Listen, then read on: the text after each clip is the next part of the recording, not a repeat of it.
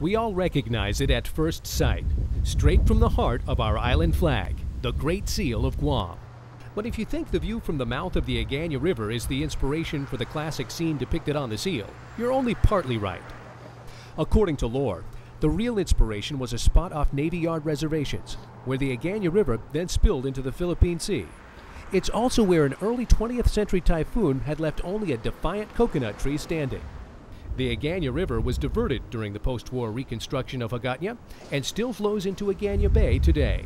A plaque near the delta reminds visitors that this site is a mere restoration of the original vista that inspired one of Guam's most enduring symbols. Here we are at the Paseo, where the Agana River meets the Pacific, at this recreation of the setting on the Guam flag and the Great Seal. Despite some wear and tear, this setting bears some remarkable similarities to the original. Now, several bent coconut trunks stand for the determination of the Chamorro people.